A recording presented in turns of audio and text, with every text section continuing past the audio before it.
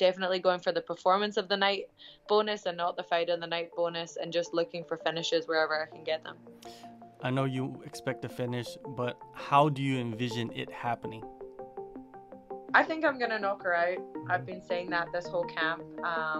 I'm not going to say exactly how I'm going to do it because we've been working on that, but I'm pretty confident no matter where this fight goes. I think that I'm stronger on the feet. I think I'm stronger in general. I think I'm stronger in the wrestling, and I think I'm a better grappler when it comes to MMA grappling, and I can do more damage when we get taken down, when I take people down. So I'm just really excited to be able to feel confident no matter where the fight goes.